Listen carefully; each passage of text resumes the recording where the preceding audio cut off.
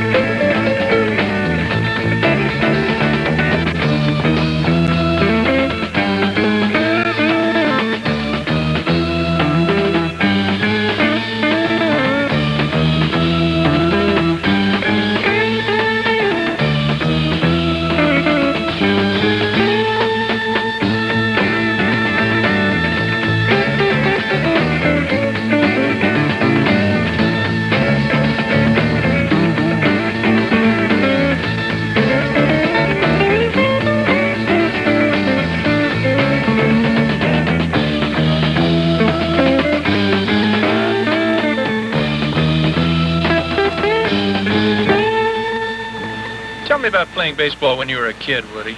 I was second base in the school athletic league that we had, and I would curl myself up in a square position and lay down in the center of the field.